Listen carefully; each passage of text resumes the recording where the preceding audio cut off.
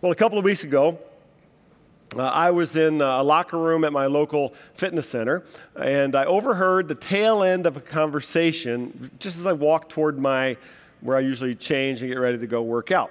And it was clearly the tail end of a conversation, but I had not heard what went ahead of time. But here's what I heard. First guy says, well, you have to remember that all religion is evil by definition. That's what he said. All religion is evil by definition. Second guy says, well, I guess it depends how seriously you get into it. Okay, that was all I heard. And it was enough to make me mad. It made me mad, and then it made me think. And I didn't say anything because I hadn't heard the rest of the conversation, but it made me think, what would I like to ask that first guy who said all religion is evil? I would ask him, I think, how he defined the word religion.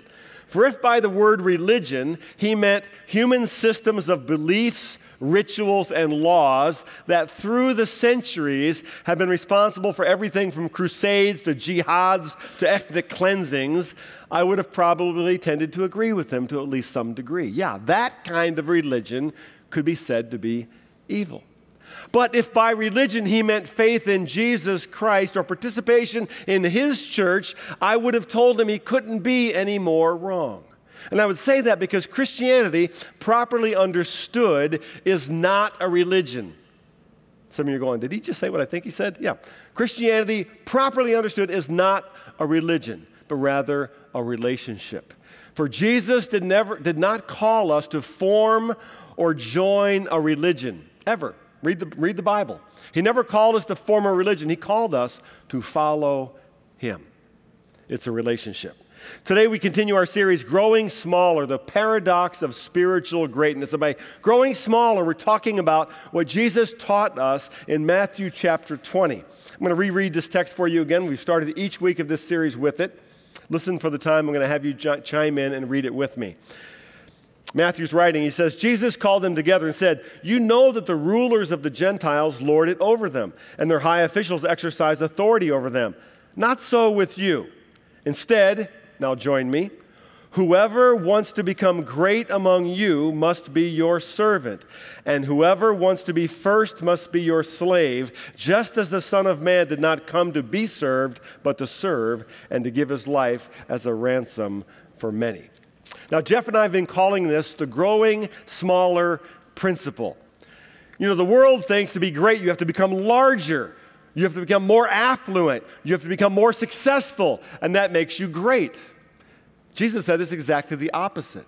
Greatness comes in serving someone else. Greatness comes in identifying with the one who came to serve us. So far in this series, we've looked at what the growing smaller principle looks like in marriage between husbands and wives. We looked at what it means in families between children and parents, at work between bosses and employees, in neighborhoods, and today we're looking at the whole world. What does growing smaller look like in the world? We're going to jump to a text in Acts chapter 1. It's familiar. You'll recognize it. Looking at it perhaps in a slightly different context. Jesus is speaking. He says, but you will receive power when the Holy Spirit has come upon you, and you shall be my witnesses both in Jerusalem and all Judea and Samaria and even to the uttermost parts of the earth.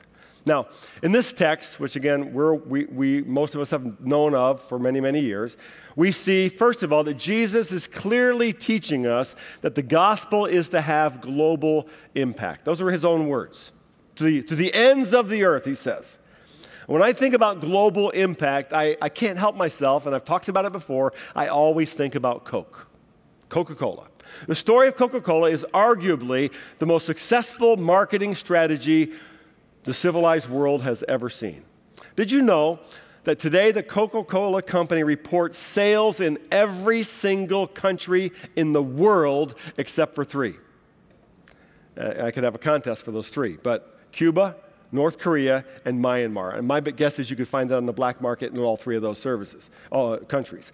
A total of 1.8 billion bottles of Coke products are consumed every day. Every day. There's a marketing company that has estimated that roughly 90% of the world's population recognizes the Coke logo as a brand. The same company estimates that 54% of the world's population recognize the cross as the symbol of Christianity. Think about that for a moment. We're talking about basically carbonated sugar water with no demonstrable nutritional value. In fact, most doctors will say it's bad for you. It can corrode and eat up pennies, Yet we consume it at a rate that Coca-Cola has had 50 consecutive years of increased sales. Jesus envisioned a day, he says in Acts chapter 1, when the gospel would actually reach more people than Coca-Cola. We see this in many places in Scripture. In John 3:16, he says, "For God so loved not the North American world, not all the people who look like us and talk like us and dress like us, but God so loved the world." That means pretty much the whole thing, everyone. In Mark 16:15, Jesus said, "You, my followers, go into all the world and preach the gospel." As the Church of Jesus Christ, we have a mandate to spread the good news to the whole world. Secondly, Jesus also here is teaching us that the gospel's global impact is to take place through us. He says, "You will be my witnesses," not those of you who have gone to seminary, those of you who have committed yourself to become missionaries. You, all of you, you who call yourself by name, you will be my witnesses. In the Sermon on the Mount, he said, "You are the salt of the earth. You are the light of the world." The key word there is pretty obvious. You. In other words, Jesus' entire marketing strategy is us. That's it. There's no plan B. It's us. The question is, how? And throughout history, there have been several models for this global impact. In the Middle Ages, it was the crusade, basically evangelism at the end of a sword. From the 11th to the 13th centuries, thousands upon thousands dead in the name of Christ. We think we'd probably pretty much agree that's not a highly effective method, somewhat counterproductive to the gospel when Jesus said, "God so loved the world." So we don't do crusades anymore. For much of the 18th and 19th centuries, the model was colonialism. That is, moving into an area of the world with the gospel, but taking our entire Western culture with us so that what's left is something that looks pretty much like North America, and the gospel gets lost in all of that. I think we would agree that's not the best model either. Here's a good question. How did Jesus think we should do it? What did he have to say about that? I'm going to read you a parable now. You'll recognize the parable. It's one of Jesus' more well-known parables. It's also one of his more harder-hitting parables. Let me read it for you. Watch the screens. "When the Son of Man comes in his glory," Jesus said, "and all the angels with him, he will sit on his glorious throne. All the nations will be gathered before him, and he will separate the people one from another as a shepherd separates the sheep from the goats. He will put the sheep on his right and the goats on his left. Then the king will say to those on his right, 'Come, you who are blessed by my Father, take your inheritance, the kingdom prepared for you since the creation of the world. For I was hungry, and you gave me something to eat. I was thirsty, and you gave me something to drink. I was a stranger, and you invited me in. I needed clothes, and you clothed me. I was sick, and you looked after me. I was in prison, and you came to visit me.' The righteous will answer him, 'Lord, when did we see you hungry and feed you, or thirsty and give you something to drink? When did we see you a stranger and invite you in, or needing clothes and clothe you? When did we see you sick or in prison and go visit you?' The king will reply, 'I tell you the truth. Whatever you did for one of the least of these brothers of mine, you did for me.' Then he will say to those on his left, 'Depart from me, you who are cursed, into the eternal fire prepared for the devil and his angels. For I was hungry, and you gave me nothing to eat.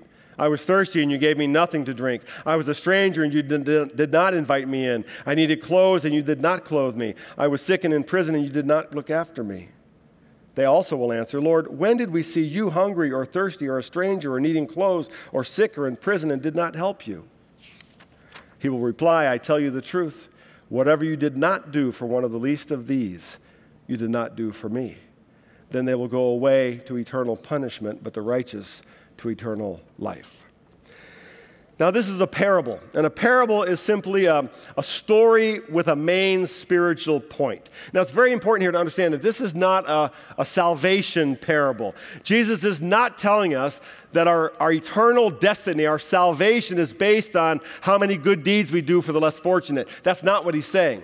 He is saying that these kinds of things are just what people who follow him tend to do, because this is what Jesus wants us to do.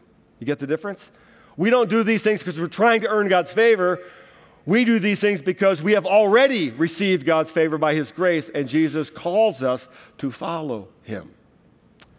Jesus is teaching us that following him is, first of all, learning to see. Learning to see. During my last semester of seminary, way back in 1985, I took a class in evangelism. And the final project of the class was a field trip into Chicago, during which we were required to engage in a spiritual conversation with a total stranger. I was terrified. Talk about out of comfort zone, way out of my comfort zone. It's one thing to talk about spiritual things with someone you kind of know, but it's a whole other thing to talk to a total stranger. I had no idea how to do this. So they took us down to the city, dropped us off, told us we had 3 hours to have this conversation where we talked to some stranger about the gospel, and we had to come back and we had to share it, and that was our final grade for the class. Took us down to the city, dropped us off. Someone, I don't remember where we were, dropped us off on a street corner and said, we'll pick you up right here in 3 hours. So I started walking down the street of Chicago trying to avoid people.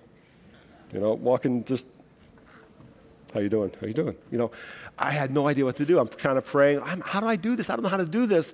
And at some point, I don't know how long it was into my walk, I noticed, sort of out of my peripheral attention, there was a gentleman standing up with his back up against the wall, asking for money. He's kind of shaking a cup. And you've seen that setting in the city many times, I'm sure. He was just looking for money, panhandling. And as I walked by, he was just saying things, not really loud, but just saying, can you help me out? Can you spare a buck? Can you spare some change? Can you help a guy out? Like that. And so I stopped. I had to look funny standing in the sidewalk. I stopped. Usually I would keep walking. You just don't make eye contact, so you don't have to think about it. You know, you keep walking because you don't know really what to do. Should I give money? Should I not give money? But I stopped. And something in my head said, that's the guy. That's the guy you should have a conversation with. I'm like, what? That guy? Yep, that's the guy. Now I know that was the Holy Spirit. At the time, it just seemed kind of crazy. So I walked up to the guy, and as I walked up to him, I had no idea what to say, but I noticed there was a Burger King across the street. So I said, hey, are you hungry? Could I buy you a burger? I'm going to go over to that Burger King right there. You want to join me? And he looked at me for just a moment. And he said, burger sounds good. Okay. And we walked together, him and his cup, and we walked across the street into the Burger King, ordered a couple of burgers, a couple of drinks, and we started to talk. It wasn't until we sat down I found out his name was John. I told him my name. He was a gentle-looking, rather dignified-looking man, African-American, 55. He was maybe 30 years older than me, 55 or 60 years old. And we just started to eat our burgers and talk. And he told me a little bit of the story of his life, a story of brokenness and sadness, family that was gone, addiction, how he wound up on the street. And he was honest and articulate in a way that just surprised me. And then he asked me about my life, and I told him, I'm a seminary student trying to figure out what God wants me to do with my life. And we just talked back and forth for about 30 minutes. When we finished our burgers, finished our drinks, it was time to go. I needed to get back. And we talked a little bit about the gospel, and he grew up in the church. He knew the gospel. He'd been away from it for a long time and all that, but we went to leave. Standing out in front of the Burger King, I went to say goodbye, and he shook my hand. But as he shook my hand, he looked right at me, and he said, thanks for the burger, but I got to be honest with you. He said, I'm a wino. And that was his word, I'm a wino, and I could really use a drink, he said. I didn't know what to do, but I reached in my pocket, and I still had $5 left. I took out a $5 bill, and I gave it to him. I said, John, I hope you won't use this to buy a drink. I hope you use it to get a meal tonight. And I hope you'll find your way back to the church, back to the God who loves you more than you love yourself. I just gave it to him, shook his hand. He looked me right in the eye. He took the money, and he said, son, you're going to be a heck of a priest. Only he used a different word than heck of a little more colorful. I never forgot that conversation. Jesus said, then the righteous will answer him, Lord, when did we see you hungry and feed you, or thirsty and give you something to drink? When did we see you a stranger and invite you in, or needing clothes and clothe you? When did we see you sick or in prison and go to visit you? The king will reply, I tell you the truth. Whatever you did for one of the least of these brothers of mine, you did for me. Jesus, I think, is saying that the gospel teaches us to see in a different way. The gospel teaches us to see people as Jesus sees them. Not a nameless, homeless man on the side of the road looking for a handout, not an interruption to our busy lives, but rather a man with a name and a life story, a man worthy of conversation more than pity, a man that God could actually use to teach and encourage me as much as I could him. He was one of the first people, other than my parents, to recognize God's call of ministry in my life. Astonishing to me. Jesus describes the least of these, the poor, the sick, the prisoner, the foreigner, as his own brothers and sisters. And then he goes even further and to say, in effect, and because they are my brothers and sisters, whatever you do for them, you do for me. See, the gospel teaches us to see like Jesus sees, to see people like he sees people, to see the world like he sees the world. Secondly, Jesus teaches that following him is learning to care. It's learning to see, first of all, then it's learning to care. In 1985, right about that same time, right before I came to FBCG, my wife and I had a chance to go to Bolivia in South America as short-term missionaries. We just taught a small class in conversational English at a small evangelical university. And during our time there, we traveled to a city called La Paz. La Paz is one of the highest cities in the whole world, something like 12,000 feet above sea level, beautiful city. And we were visiting some missionary friends. We went out to dinner one night. And coming back home at night, they eat dinner late in Latin America, so we're coming back home 10:30 at night. It's dark. It's very cold because the altitude is quite severe. So it's cold and dark. We're walking home. We're about a block or two away from the apartment where they lived. And crossing a street, as I came to it, all four of us were walking. We just finished crossing a street, and I heard a sound. I think I was the only one who heard it. And it was a very soft, muffled sound, and I kind of had to look down into the darkness. I couldn't see very clearly, and then I found the source of it. Now, we're still walking. It happened in a split second. And I saw this little boy, 6, 7, 8 years old, sitting on the sidewalk with his back against the wall, and he was just crying softly into the night by himself, 10:30 at night on the streets of La Paz, Bolivia. And you could imagine what was flashing in my mind even as we're walking, because I don't think we ever really even slowed down, because I think I'm the only one that heard it. I'm looking at him thinking in my mind, why is he here? Is he hungry? Is he cold? Where are his parents? Where does he live? Who leaves a little boy in the street at night? How would I talk to him? I don't really have the language. What does he need? What would help him? Is he sick? All that went through my mind as I walked. And because all that was going through my mind, I didn't do anything. We just walked back to their apartment. And all these years since then, every time I read this parable, I think of that little boy. Then he will say to those on the left, "Depart from me, you who are cursed, into the eternal fire prepared for the devil and his angels. For I was hungry, and you gave me nothing to eat. I was thirsty, and you gave me nothing to drink. I was a stranger, and you did not invite me in. I needed clothes, and you did not clothe me. I was sick and in prison, and you did not look after me." They also will answer, "Lord, when did we see you, hungry or thirsty or a stranger, needing clothes or sick or in prison, and did not help you?" He will reply, "I tell you the truth. Whatever you did not do for one of the least of these, you did not do for me." See, in this part of the parable, I think Jesus is teaching us first to see and then to care. What does it mean to care? Well, first of all, it means to feel something. The word compassion in the New Testament means to feel something in the gut. It means to have an emotional reaction to something. And then it means to do something. Now, caring can mean just offering material help at a time of crisis. It means wanting to help. A neighbor's house burns down, we offer them to our house to come live so they can survive. Hurricane devastates an island village, we give money so people can have food and water and survive.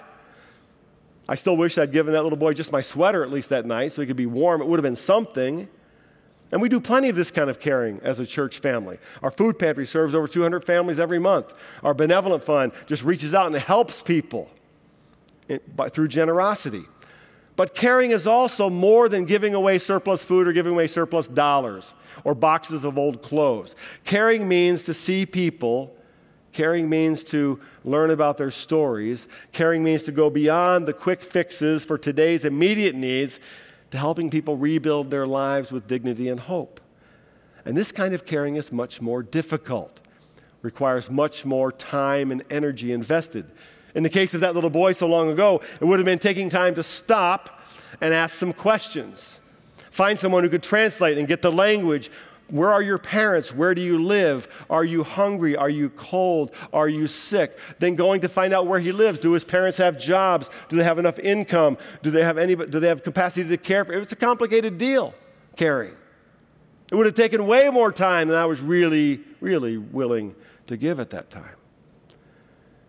This, by the way, is why La Roca Skate Church in Ecuador is one of our Serve the World partners this year. You heard about it last weekend. This is a ministry that cares about some of the least of these street boys in Ecuador, that their society has cast out, their families have cast them out. And Barack and Nancy love these young men, get to know them, skateboard with them, and they're creating a church that speaks the gospel into these boys' lives. Amazing. Or Emmanuel House, the partner we talked about tonight in Aurora, helping refugee families break the deadly cycle of poverty by helping them save enough to buy their own homes. And that produces stability. It correlates to finishing school. It correlates with a reduction in crime. It correlates with all kinds of things. See, caring starts with seeing, and then caring becomes feeling, and then action. Sometimes giving, sometimes serving, sometimes getting to know, sometimes building friendships that produce lasting change. It's hard. And to do that, Jesus says we must then learn to share. Learn to see, learn to care, and then learn to share. During my years when I was student ministries pastor here, we went often to the Dominican Republic. We had a relationship with some people down there that were building small orphanages for children.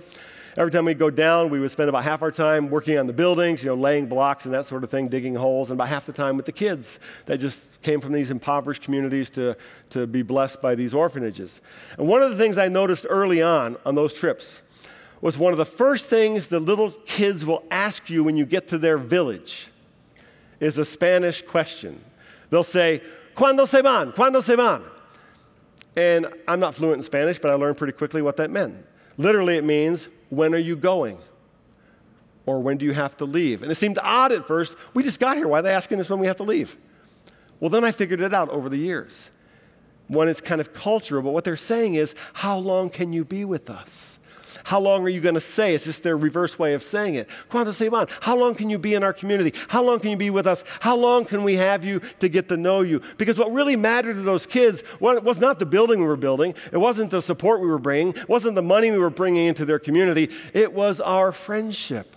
It was time spent together. It was laughter and playing and holding their hands and just getting to know them and caring about them. That's why they ask us on the first day, ¿Cuándo se van? I think we can see the importance of caring through relationships through Jesus' words if we listen carefully enough. He says, "For I was hungry and you gave me something to eat. I was thirsty and you gave me something to drink." That's physical needs, offering physical help for physical needs, food and water. Then I was a stranger and you invited me in. Ooh, that's a different deal. I needed clothes and you clothed me. Okay, clothes, we can take a box of clothes. I was sick and you looked after me. There it is again. That's a different deal altogether. I was in prison and you came to visit me. Much greater investment to go and visit, to look after, rather than drop off a box of clothes. Notice, Jesus is teaching to be willing to share not just our material resources or our financial resources, but to share our time, our love, our friendship, our hearts. That's why we as a church make a priority of choosing Serve the World partners or short-term mission partners with whom we can establish long-term relationships. La Roca Skate Park Church in Ecuador is the result of 20 years of relationship building in those communities to build trust. Turkey, we've been there over a decade, hoping the same thing happens there. Nigeria, Art and Dorothy go from our church and build this HIV/AIDS ministry in that part of Nigeria. Emmanuel House in Aurora, or Ukraine, Stephen's House in Ukraine, where Elise West, whose family goes to our church, is trying to build a long-term caring ministry to men with special needs in that part of the world. Jesus says we must learn to see the least of these. Then we learn to care for the least of these, and then we learn to share with the least of these. Not to create dependence on our resources, but rather to bring blessing and hope that come with sharing what it means to experience God's kingdom purposes in the communities in which these people live and the communities in which we are able to serve. I want to wrap up by beginning with a C.S. Lewis quote. He once wrote, "There is no neutral ground in the universe. Every square inch, every split second is claimed by God and counterclaimed by Satan. There's no neutral ground in the universe." Powerful thought. I believe we can boil down Jesus' whole parable to this. He wants us to reach the world by serving the world. That's the method. We are the means. That's the method. Reach the world by serving the world. Back to the guy in the fitness center. All religion is by definition evil. This is why serve the world for our church family is so important. That guy is the reason why serve the world is so important. See, a lot of people have issues with religion. I get it. A lot of people have issues with the church, capital C. I get it. A lot of people have issues with Christians. I get it. But nobody has an issue with serving the least of these. Nobody. I would say to that guy next time, hey, come check out the people I know. Come watch them, and you'll know who Jesus is. We have a method. Jesus said, serve as I have served you. We are to make the gospel visible through extraordinary generosity and service, and the questions are, do we see, do we care, and do we share? Let's bow in prayer as we close today. Lord God, Lord Jesus, I thank you for your word. I thank you for your mandate. You've chosen us and called us to this incredible opportunity and responsibility. You're teaching us to see. You're teaching us to care, and you're teaching us to share, to serve the world in your name. Because through our service, the world will see who you are. Help us to do so in your name. Amen.